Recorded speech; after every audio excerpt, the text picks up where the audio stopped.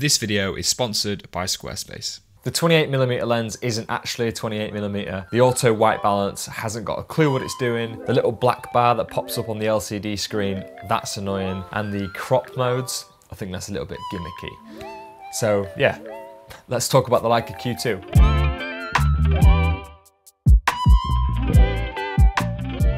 I bought the Leica Q2 about 3 months ago, and I thought I'd just share my experience with you and also answer your questions that you sent in on Instagram. I want to be as objective as possible, and I feel like the honeymoon phase is definitely over, so I want to approach this video as if we're just sat in a coffee shop chatting about it.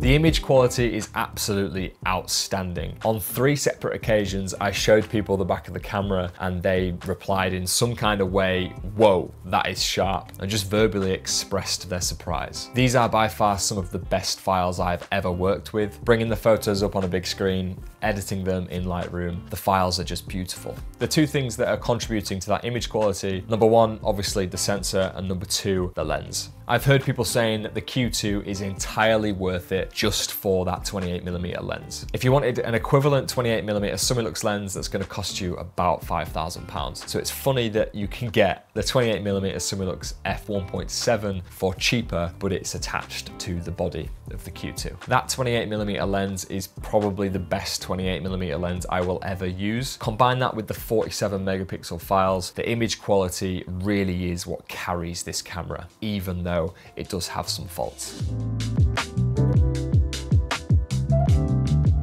Talking about the beautiful optics, let's talk about the infamous Leica look. Now, I don't know exactly what that is, and I know Peter McKinnon described it as a vibe, so that's not very detailed either. And I was in the Leica store last week and I asked an employee there, what is the Leica look, when we were chatting about cameras and stuff, and he couldn't give me an explanation either. But after a little bit of research, I think it's a mix of things, some of that being the deep blacks, the rich colors, but mainly the shallow depth of field. Bear in mind that if you're shooting at 28mm, you're not gonna get the same characteristics and subject isolation as a longer focal length. But using the Leica Q2 at 28mm, if I had to describe the Leica look, when I'm shooting at f1.7, f2, f2.8, the focus fall off is just absolutely stunning. The bokeh and shallow depth of field kind of looks dreamy. I know that's hard to describe, but it has its own characteristic. And it looks so good that I've noticed myself taking more photos of just everyday details that are around me.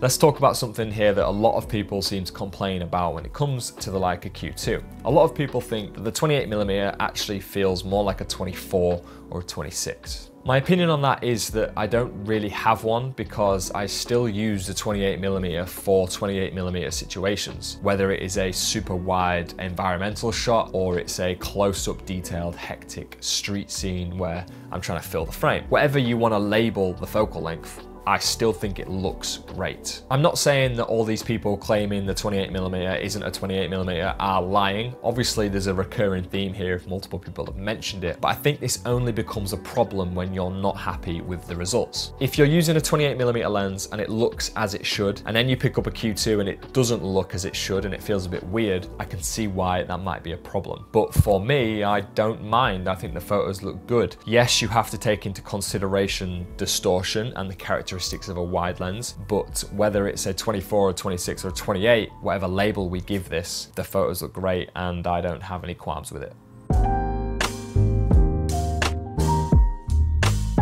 The digital zoom and cropping feature feels a little bit pointless. For those that don't know, you can bring up 35, 50 and 75mm frame lines. And then when you take the photo, you get that cropped version of your image. Now the raw file does restore the whole 28mm focal length, so that's cool. But when you use a 50mm crop, it doesn't look like a 50mm lens because it has none of the characteristics or compression of one. So you're just cropping in on a 28mm file, which is fine because we know when we buy the camera it's a 28mm lens, so we shouldn't try to replicate any other focal length, if that makes sense.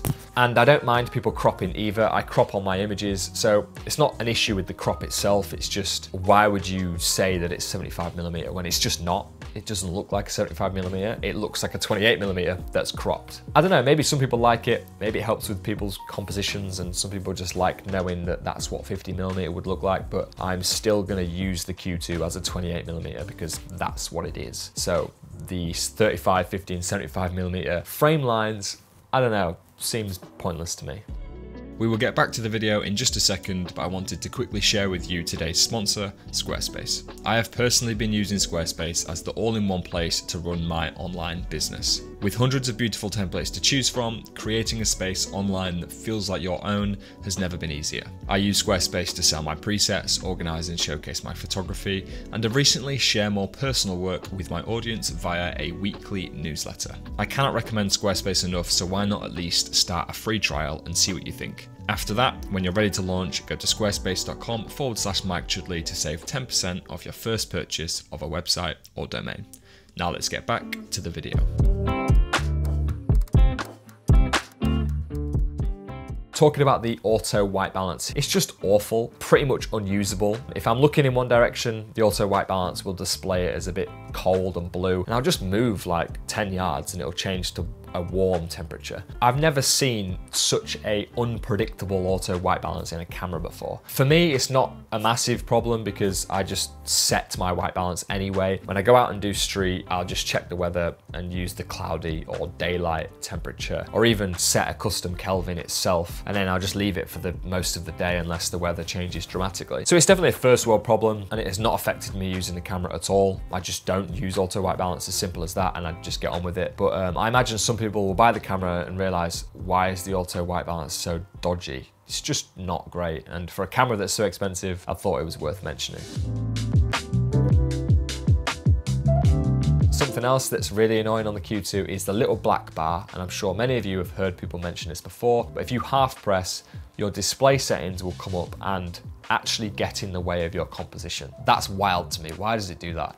Every other camera on the LCD screen, it's set to the side, or it's below, or it's above, so your display settings should never get in the way of what you're actually framing. The only way I've got around this, and the reason it's not a massive issue for me, is I bring the camera up to my eye quite a lot, so when I look through the EVF, this isn't an issue. The display settings are not in the way of your composition. But when you're looking on the LCD screen, the black bar does get in the way. So if you use the screen a lot, that's a pain. Fortunately for me, I'm using the electronic viewfinder loads, so the display settings are never an issue, but why is that even a thing in the first place? So yeah. Another little problem with the Q2 is that the battery life is not good. The solution to that is buy another battery, except for the fact that they're £130, which I'm a victim of because, you know, if I'm doing street all day in London, I don't just want to keep turning my camera on and off. I like to keep it on, ready, especially if I'm in a scene where lots going on. So yes, my battery drains quite a bit, and I did have to go to the Leica store and buy a new battery, so now I have two, and that's fine. I've spent many a days, 8 or 9 hours in London, and 2 batteries is good enough. I've not actually got through the second battery, so that's fine. But everyone uses their cameras different. You might be able to make one battery work. But whatever the case, a new battery was £130, which is annoying, again, but I guess that's just a Leica thing, so I should get used to it. I feel like I can't make this video about the Q2 without mentioning just how beautifully well made the camera is. In regards to comparing Leica cameras with others, I just think it's no competition. The little things like adjusting the shutter speed, switching the camera on and off, moving the aperture ring, it honestly feels incredible, and you can see the attention to detail and German engineering that's put into these cameras. They look and feel amazing. So I've opened up your questions on Instagram about the Q2, and I'm just gonna quick fire some answers. Are you scared to drop it? A little bit. At first I was, but not anymore.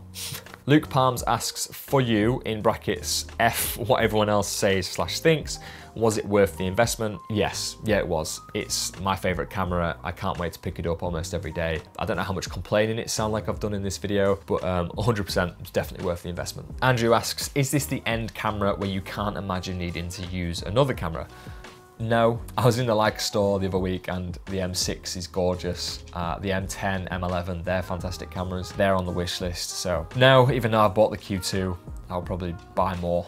It's just the way life is. Prince POV asks, have you missed/used the X100V in the 3 months? Yes, I use the X100V 2 or 3 times a week. If I'm just going out on a casual walk, or if I'm walking to the gym, or if I'm just doing something low key, the X100V is way more pocketable, so that's easy to bring with me. But if I'm going out to do a full day of street photography, then the Q2, obviously. Eric asks, do you find yourself wanting the optical viewfinder for out of frame visibility? That's a good point, because using the optical viewfinder on the X100V is fantastic. I've not found myself wanting it when using the Q2 because the Q2 doesn't have it, so I just accept that that's the case. But that has made me think about getting an M6 because that is way more analog, and yeah, you can reap the benefits of a proper rangefinder that way. Adam asks, does the Leica magic really exist? Yeah. Harper says, feel nervous walking around the streets with the Rolex of cameras. No, the camera is insured. It's just a tool at the end of the day. So if I was ever in a situation that was dangerous, the camera means nothing to me at that point. In the first week, I questioned like putting it down on surfaces or being anywhere with it because it's expensive. You just gotta be rational about these things. Common sense is needed with street photography. I like to think I'm a pretty safe person and I've got my wits around me to some extent. If something like that stopped you or made you behave in a certain way when out on the streets, then you've got to be aware of that. But no, I use the Q2 like I would the X100V, like I would my iPhone, so yeah. Paul Taylor says, is it that much better than the X100V, and is the 28mm easy to get used to? I don't know how you use 28mm, so it's very individual. I think the 28 is great, but you might not like it, so it's hard to say. And yes, I think it is that much better than the X100V. This is coming from someone that loved the X100V. I still love it, it's a great camera, but the Q2 really is phenomenal. Juan asks, why would anyone buy that camera for £5,000? I don't know, why would they do that? Devin said, are you gonna get the M6? Probably. Edward asks, how fast does your memory card fill up? This is a good point because the files are massive. I use a 128GB SD card and I've not filled it or even come close to filling it, I think. I've just finished shooting a full day of St. Patrick's Parade in London.